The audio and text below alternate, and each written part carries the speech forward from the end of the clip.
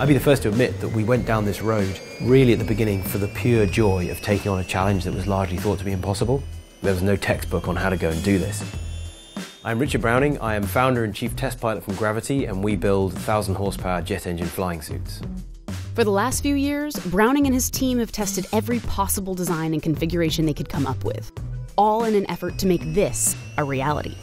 The origins of the concept were all around some of the inspiration from my early life. I used to fly model gliders and model aircraft with my father. He was an aeronautical engineer. His father was a pilot, so I guess it was in the blood. But fulfilling his dream of flying required real physical demands, too.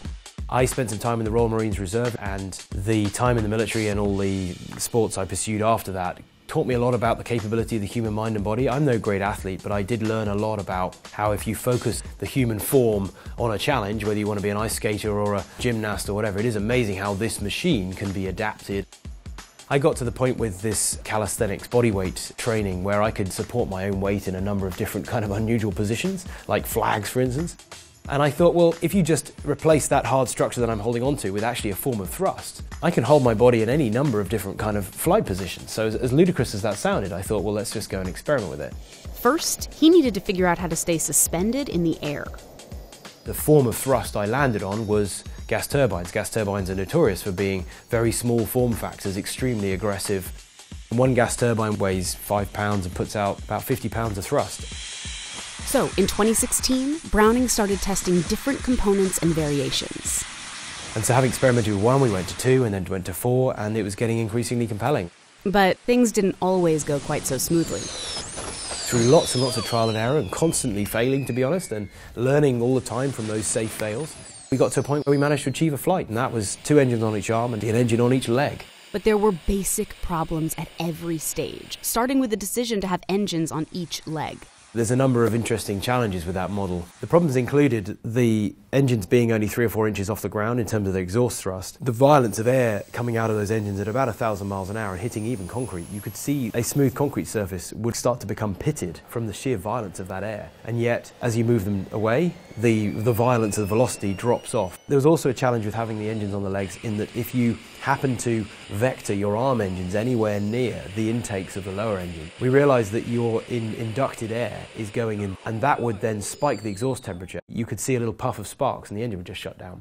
So that was another good reason for not having the engines down there. And finally, there's a strange human behavior we learned, which is that when your feet feel the ground has left them, they almost want to pedal and scrabble around looking for where that surface is. That's not helpful when you've got 50 pounds of thrust coming off each leg. And those problems led to the solution of actually moving those engines slowly up the body and then consolidating them into one. And essentially that created a skirt, all at the same altitude in the body, which can be likened to the 3 legs of a tripod. There's thrust coming out of each arm and then essentially a 3rd leg coming out of the back of your body, which provides that uncanny stability. And that's how we learned to fly. I can step you through what the components are. So you've essentially got an arm mount. Your arm goes inside that aluminium 3D printed tube. You've got a micro gas turbine on each side, and you've got the same on the other side, obviously. And round the back, and there's one more engine, which is roughly the power of these two together. On the front here, you've got a lot of the electronic control systems and the batteries, which aren't plugged in here. Those batteries actually run the starter motors and the glow plugs. And then on the sides, you've got a couple of fuel bladders. We've also got a helmet. It's an especially lightweight one. And the extra addition to it is a heads-up display system. So inside there, you can see the lenses, which actually paint over my vision the fuel and engine data. That data gets to the lenses via this little device. That takes a wireless feed from the suit.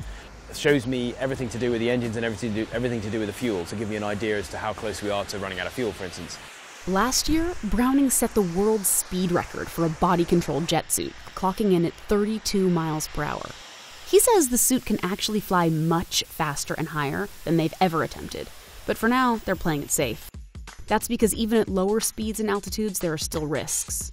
The fuel is either diesel or jet fuel. They're fundamentally the same fuels. Jet fuel sounds scary, but it's the same kind of stuff as diesel. It's actually not prone to forming vapor clouds. It's not really explosive. In fact, you're really hard pushed to even ignite it. And even if it did burn in an uncontrolled way, you've certainly got probably 10-15 seconds before it becomes a big fire. Every single time we fly, we have fire extinguishers around the place. In 2 years of doing this, we've never used a fire extinguisher. So I'm not worried, but I have respect for the fire aspect of this.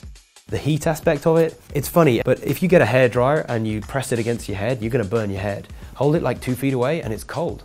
The specific heat capacity of air is so poor that actually the heat dissipates really quickly.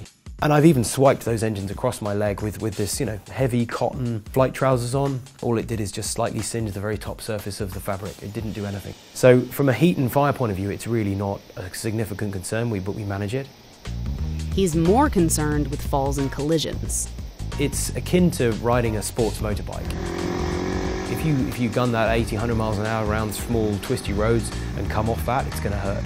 If I'm 10 feet above the ground and got an engine failure, I simply go downwards. There is no scenario where our system can suddenly, in an uncontrolled way, gain height or shoot off to one side. You simply drop, which is not a good thing. But we've always got to allow for the potential for an extremely unlikely mechanical failure of one of the engines, and then in which case you do fall.